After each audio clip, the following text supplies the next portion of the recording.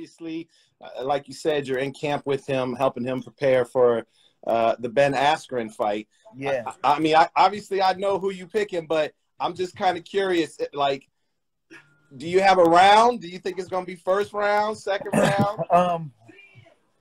I'm a fighter. We can always say the first round. One thing about Jake, he's a country-fed white boy from Ohio. He can punch. He can punch. He can literally punch. I spar him. I do everything. Like, he can punch. And so he can end the fight really well. And his skill set, is growing day in and day out. You feel me? So, yeah, no, I think that he can end it in the first. I'm going to say 1-3. Watch out. Don't blink. Yeah. That's what's up. 1-3. Just working with him, is it because, you know, obviously he is, you know, a big puncher and he is getting guys out of there quickly. Is it difficult to try and kind of impart on him how you can't hunt for the knockout? You know what I'm saying? Right. Like, you got to let it happen. Is that difficult to? No. Like I said, he's very teachable and he listens. And I'm always like, listen, you know, some of these you will get tired beating a guy down, and he can just be tough and take a punch and survive. Ben Askren is a tough motherfucker. I mean, he's been at the height of the MMA world, UFC, all that. Like, you can't look.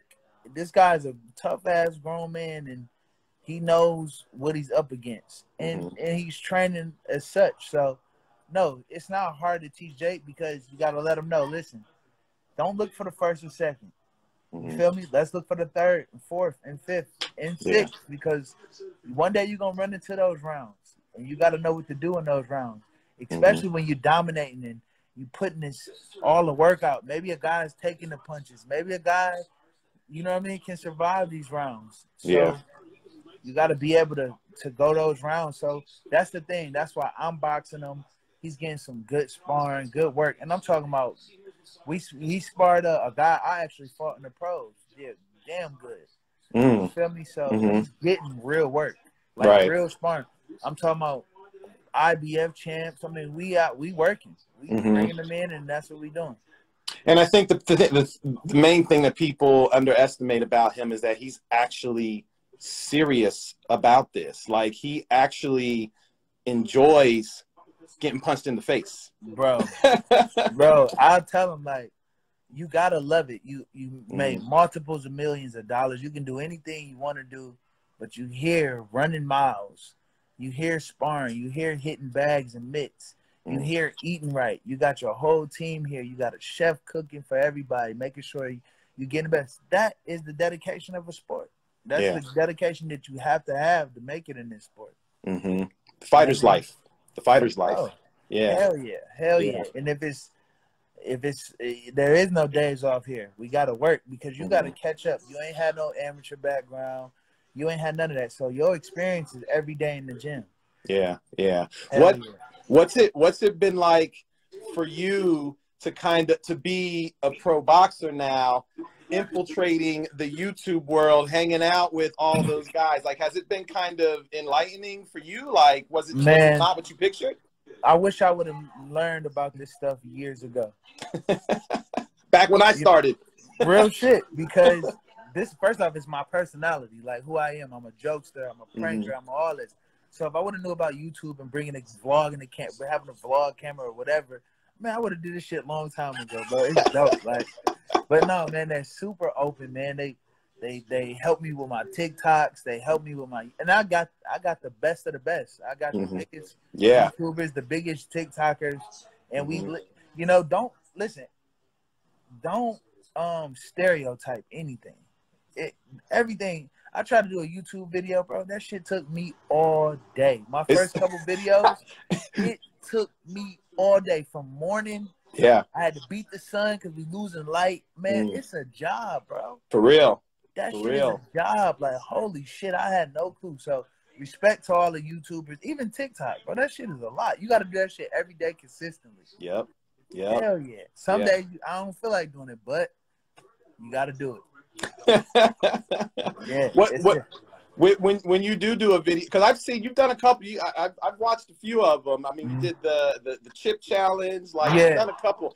Like once you've done one, what's it like to drop the video and then sit back and wait for the views and the comments and stuff like that? Is it irritating? The hard part, because in your heart you like, oh, I did a dope. I know this is a dope video, right? But then you don't get all the views, and you like, fuck. First of all, I just burned my whole mouth off. You feel me? First of all, I just died almost making this video. Right. Now I only got this amount of views and only this amount of subscribers. Right.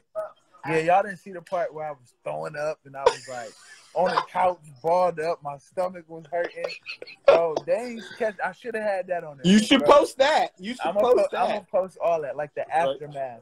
Right. Oh, that shit is tough. And I'll be seeing some of these guys do way far more shit than what I'm doing. You know what I'm saying? So it's like, hold on, bro. And then it's like, you got to understand, all right, I did a crazy video this time, but next time I got to make it even crazier. And you already going to the limits. You like, hold on. Yeah.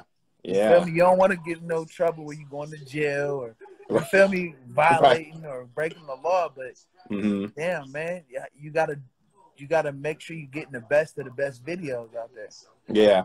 And then there's a lot of variables. It's the way you title it, the thumbnail that you use. I mean, even all that. Like, there's work just creating the thumbnails. You know? Man, hell yeah, bro. I gotta pay people. Yo, I need this, make it like this, do it like this. Yeah. Yo, $200, $100. I need this for I'm like, oh shit, this shit is for real. But it's worth it. It's worth it at the end of the day, especially when you see guys like Jake at that level.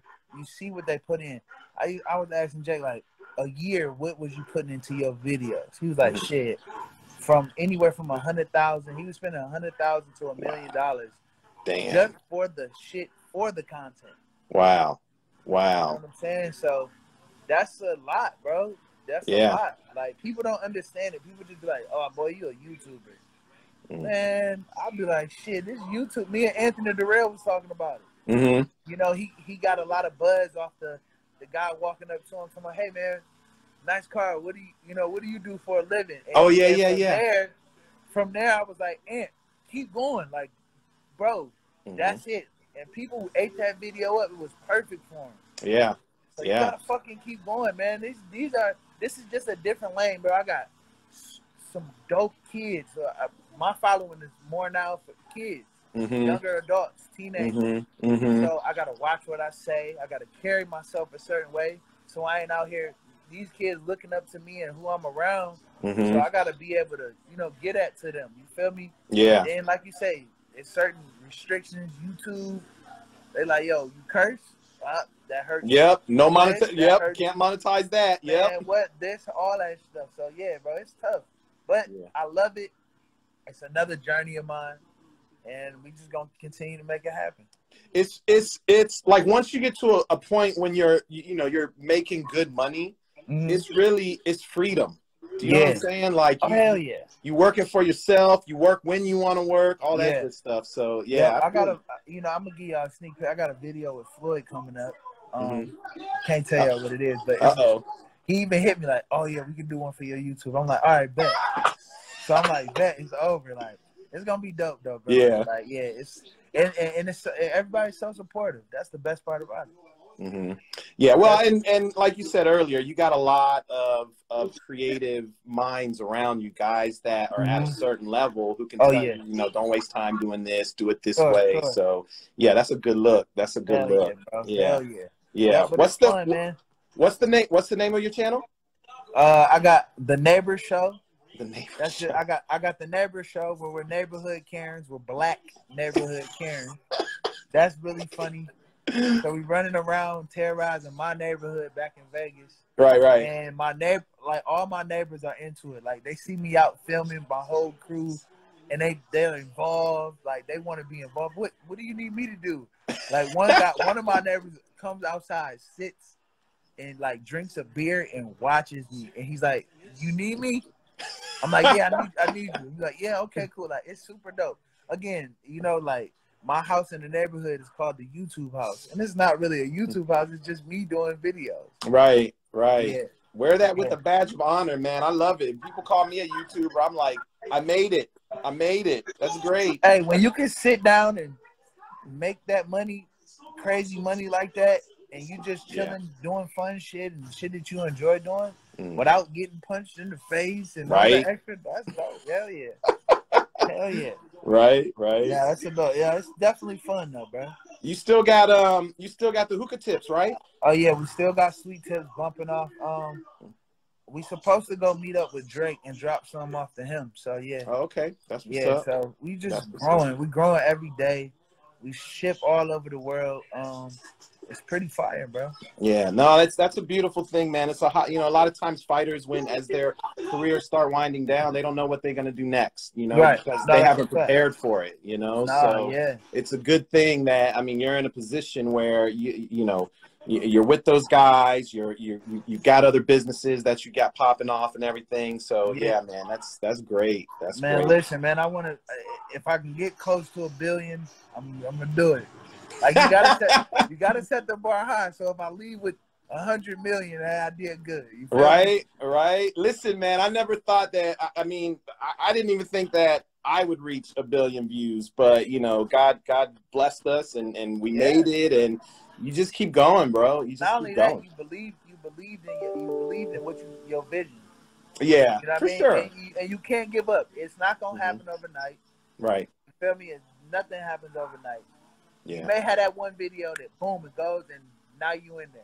You feel me? So, being that I know so many different people and I'm cool with everybody. There's not I can go anywhere and be cool with anybody.